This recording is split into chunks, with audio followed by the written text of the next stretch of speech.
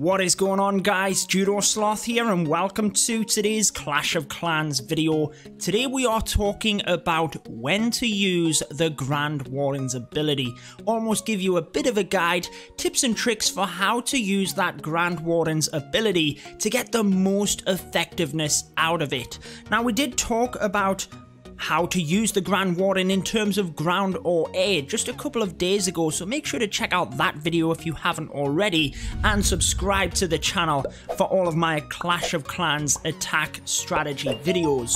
Showing you obviously Town Hall 11 and 12 attacks today, starting out with a couple of beautiful 3 stars at Town Hall 12, this one by Hoonigan, one of our newest members at Red Elite. Remember, if you do want to join us, check out our Discord for information on joining. But he comes in with a kill squad initially, takes out the section on the west here, and is actually saving the Grand Warden for the LavaLoon portion. Now, if you have a maxed Giga Tesla, you can see the Town Hall 12 there, that flat roof with the huge trapdoor, that is a maxed out level 5. You're going to need the Grand Warden's ability for that if you're using any sort of attack where it will instantly wipe out the troops once that bomb goes off, and balloons it takes out in one shot.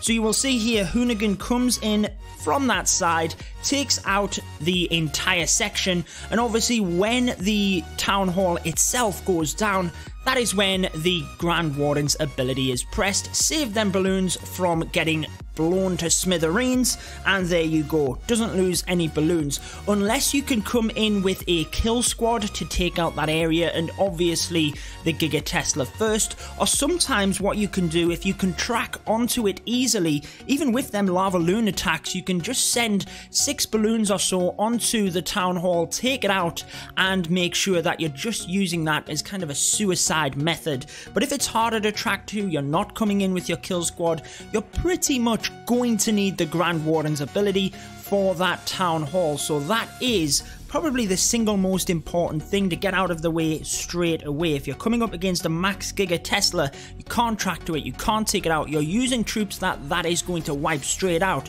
you're going to have to prioritize the Grand Warden's ability for that.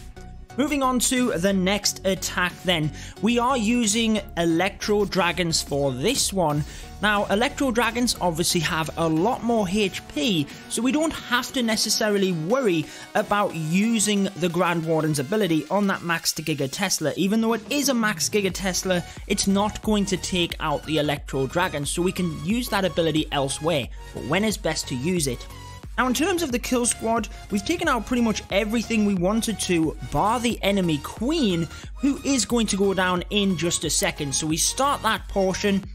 We probably couldn't have gained anything extra from the kill squad in the middle, so putting the Grand Warden in there and using that ability as part of the kill squad probably wasn't the best idea.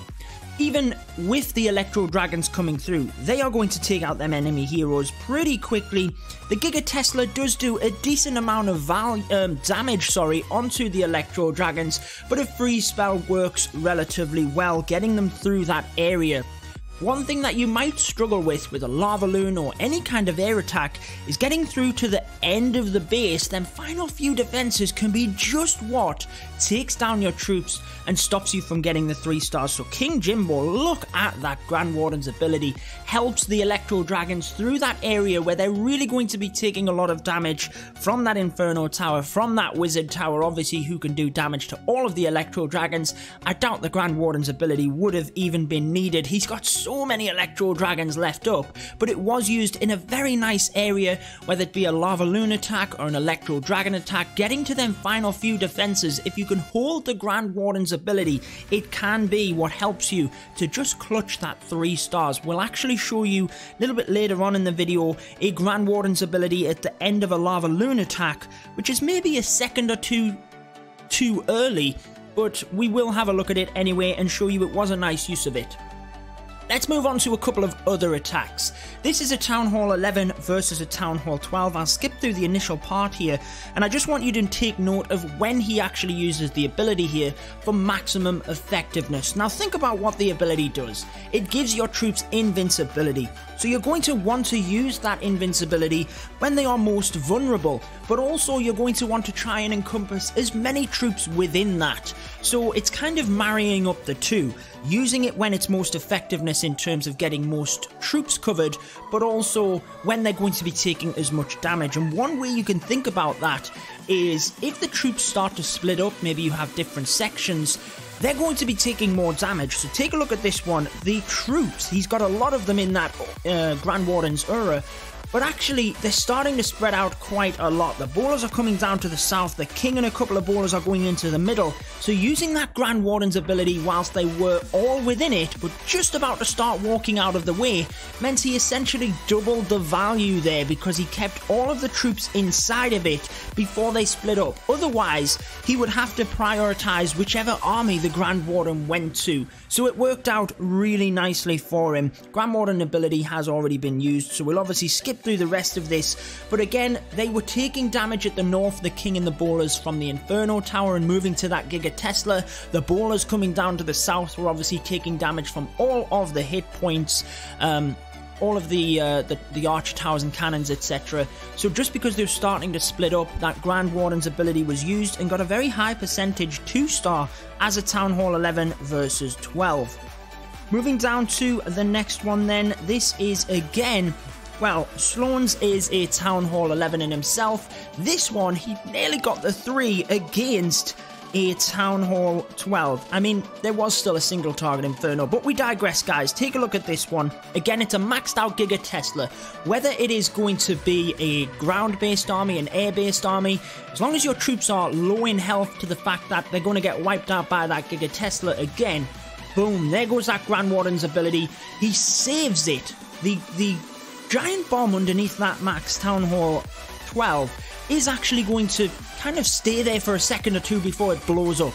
Try and work the timing of that, guys. Get used to how long it takes, because if you can hold that ability for that extra second, it's going to help the troops moving forward. And as you could see in this example, it helped them a little bit. The CC was still alive actually, but it helped them that little bit as they moved forward. That's about as much as we need to see of the attack. Let's move down to the next one. I'm really focusing on the Grand Warden's abilities here for you.